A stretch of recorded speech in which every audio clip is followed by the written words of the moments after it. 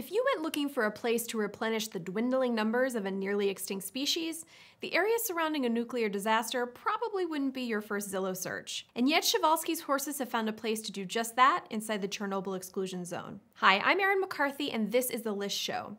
The early morning of April 26, 1986 saw what is often considered the worst nuclear disaster in human history. A faulty design and improperly trained workers are two of the precipitating factors that led to an explosion in Reactor 4 of the Chernobyl nuclear power plant. The total amount of radioactive material eventually released was hundreds of times higher than seen in the atomic bombing of Hiroshima. Scientists are still reaching conclusions about the long-term impacts of the disaster.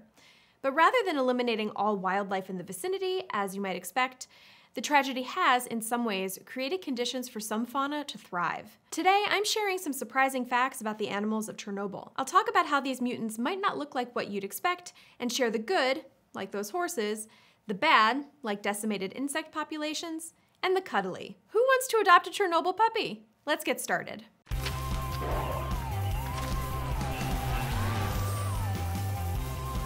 The Smithsonian's National Zoo and Conservation Institute called Przewalski's horses the last truly wild horse. Other species sometimes referred to as wild, like the kind you might find on the United States Assateague Island National Seashore, are properly classified as feral domestic horses. They descend from horses that escaped domestication. Whether Przewalski's horses, also called taki, can truly be called a wild species or subspecies is actually a matter of some debate. But what's clear is that a once large population that ranged across large swaths of Asia and Europe was eventually reduced to almost nothing. When Lee Boyd and Catherine A. Haupt edited a book about the animal in 1994, the most recent wild sighting had occurred in the late 1960s.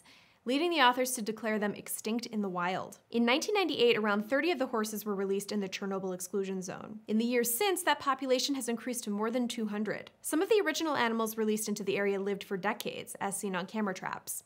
They also reproduced in the wild, leading to new generations. As the head of the scientific department of the Chernobyl Nature Reserve told phys.org, paradoxically, this is a unique opportunity to preserve biodiversity. In the case of Przewalski's horses, the animals were introduced years after the disaster at reactor number 4.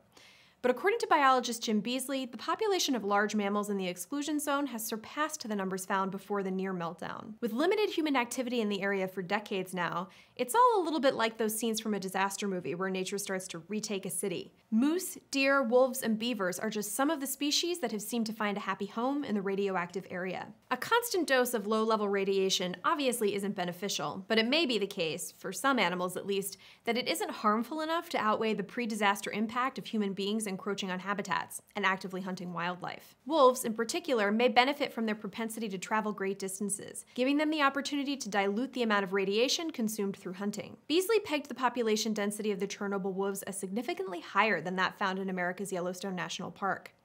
As Beasley sees it, humans have been removed from the system, and this greatly overshadows any of those potential radiation effects. Beasley's conclusion is obviously an informed one. But there isn't universal consensus that it's correct. No one outside of Peter Parker is arguing that radiation is good for you, but there's disagreement over just how harmful particular levels are in comparison to other environmental factors. It may be a matter of which species you're focusing on. A 2009 paper in Biology Letters pointed to severely reduced insect and spider populations 2 decades after the nuclear disaster, a trend that was particularly pronounced in the areas with the highest levels of radiation. Similar effects were seen in the aftermath of Japan's Fukushima disaster. A 2011 paper published in Biological Conservation estimated that plants and animals in the area had up to 20 times the rate of genetic mutations of species not subjected to these high levels of radiation. In 2018, scientist Michael Byrne tracked a wolf traveling a great distance, ultimately outside of the exclusion zone, and wondered whether the disproportionately high number of mutations in the Chernobyl animals could be passed on to other populations. Byrne was even-handed in his speculation. I don't want to say that animals from Chernobyl are contaminating the world, but if there are any forms of mutations that could be passed on, it's a thing to consider. That doesn't mean there's a bunch of three-eyed fish or two-headed cows in the exclusion zone, though. In 2016, footage of some very large catfish in the cooling pond of the Chernobyl reactor spread online, leading some to conclude that the radiation had supercharged the fish's growth. It's doubtful that the mutations caused by radiation, though, would lead to a larger overall size. These types of mutations generally decrease an animal's fitness and ability to grow to full size, let alone some kind of Hulk-like super size. The explanation for the large catfish was actually quite simple. Some fish are just really big.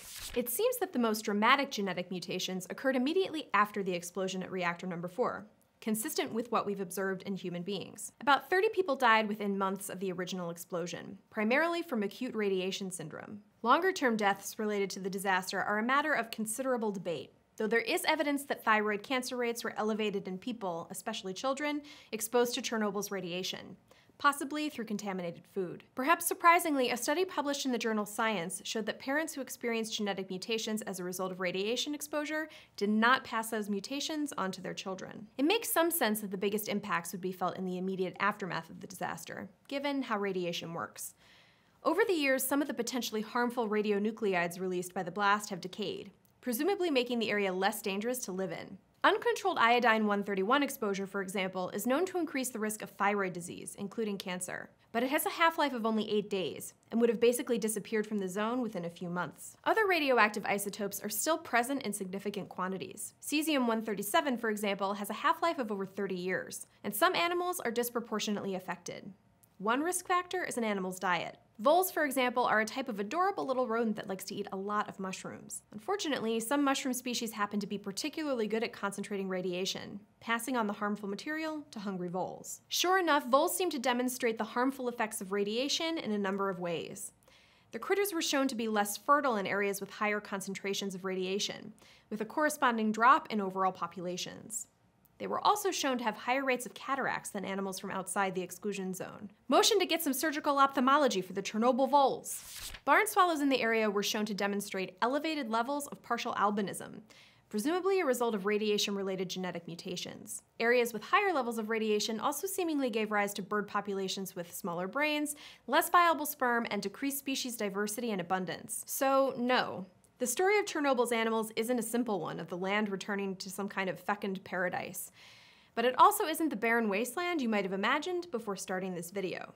In addition to all the wild animals we've discussed, the exclusion zone is also home to hundreds of feral dogs, descendants of pets that were sadly, if understandably, abandoned in the aftermath of the catastrophe. At one point, authorities tried to kill the strays.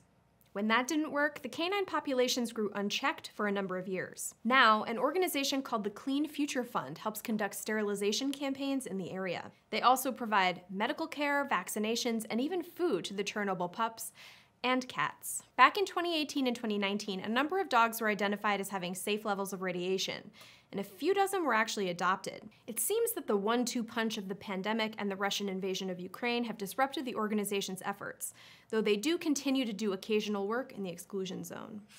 Some of the Chernobyl dogs have been adopted by people who, themselves, live in the exclusion zone. This video was mostly about non-human animals, but I wanted to end on the most surprising thing, for me, that came up in researching this script. Despite laws ostensibly prohibiting it, there are actually a number of human beings living in the exclusion zone, some with tacit permission from authorities. These residents are called samosili, or self-settlers. They're mostly seniors, mostly women, and mostly lived in the area before the disaster. For any number of reasons, the samosili have decided that the potential risks of radiation are outweighed by other considerations, financial, cultural, and geopolitical, that called them to the area. That's it for this episode of The List Show. If there's another interesting part of the world that we should make a list about, tell us about it in the comments below. Thanks for watching.